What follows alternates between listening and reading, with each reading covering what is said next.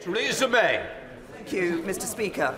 May I congratulate my right honourable friend and welcome her to her position as the third female Prime Minister of the United Kingdom. Can I ask my right honourable friend, why does she think it is that all three female Prime Ministers have been Conservative?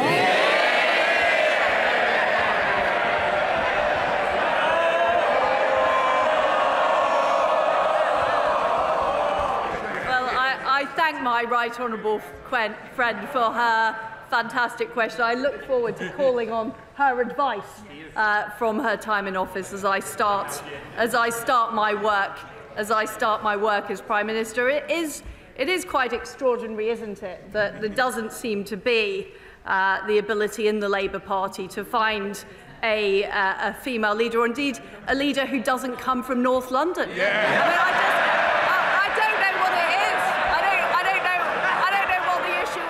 I'll get that little piece of dandruff.